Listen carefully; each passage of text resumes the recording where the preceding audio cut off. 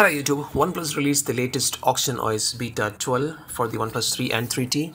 In this video, I'll walk you through the settings or changes happened to this build. First of all, this is the Android 7.1.1 based OxygenOS. So if you go to settings menu, you can see I'm using the Open Beta 12, which is running on Android version 7.1.1.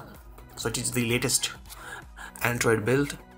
So let's go ahead and check out the other features comes with this update. First one is the new shot on OnePlus wallpaper option is there. So if you go to change the wallpapers from here, you can see shot on wallpaper.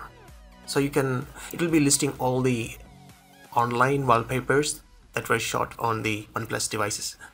So you can see many really nice wallpapers here. You can set as wallpaper from here, or you can save the photo, and you can also see which phone using which phone that photo taken. So there are like so many new awesome wallpapers here you can try. So that is the one option. And the next one is the gallery improvements. There are a lot of gallery improvements happened. And the new photo editor with watermark and photo straightening options, and newly added media will be highlighted in photo section. So if you go to gallery, you can see a lot of changes. See, here is the new option. So it will list all the newly added medias, and you can see if you swipe zoom out, so you can see it is like categorizing based on the year, month, and all.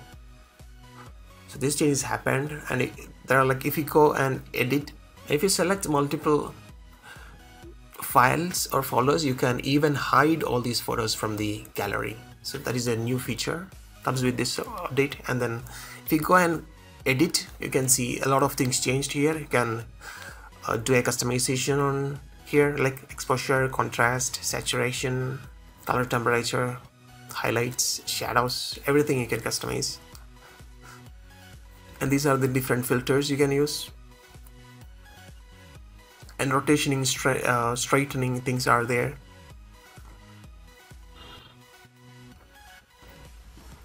Flip, free, everything is there. So, and then here is the pen option. You can write something if you want to increase the strengthening, change the color. So these are new features. And then here you can put the watermark as well. If you want to edit something, you can do that. If you want OnePlus slogan here, you can put that. If you want to add text, you can do that. Location, all these settings are here, which is new to the build. So that's how the changes happened here. And the folders and individual media can be hidden, and other general bug fixes.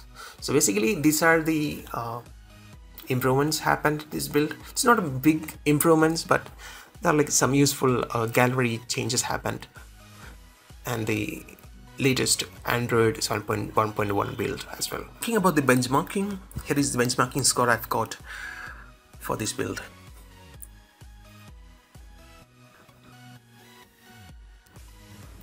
So that's it guys. If you want to install this one, just if you're using beta 11 or other beta programs, you can go ahead and check for the updates.